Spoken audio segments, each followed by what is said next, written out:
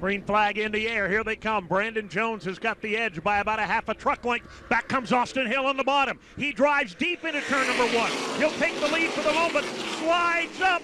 Brandon Jones is there. They are side by side. Jones now by a fender. And that's why Brandon Jones restarted in an outside lane. He knows he can carry that momentum off of turn number 1 and up the Long Pond straightaway. But here comes Austin Hill back to the bottom. They're 3 wide. One truck. That is Sheldon Creed threading the needle through the middle. He takes the top spot. Hang on. Here they come racing back to turn number 3. And how about the move by Sheldon Creed off turn number 2? He'll lead the field back to turn 3. Brandon Jones will go to the outside. Austin Hill right there as well. Quite the display of intestinal fortitude to the tunnel turn for Sheldon Creed, but it's not over. Brandon Jones at the line. White flag is in the air. Side by side, they haul it off into turn number 1. Toyota and Chevy for the win. 2.5 miles to go, and it's anybody's ball game now. Creed glued to the bottom of the racetrack, taking the short way around. Here comes Brandon Jones, wound up tight on the outside. They're wheel to wheel for the final time. Side by side with the top spot. Austin Hill a distant third, a couple of truck lengths back as they make their way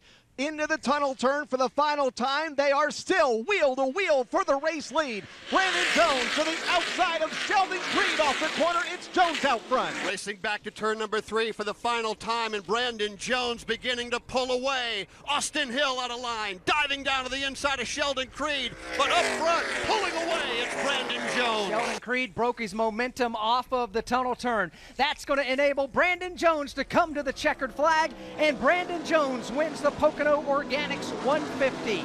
Austin Hill will finish second. Sheldon Creed settles for third.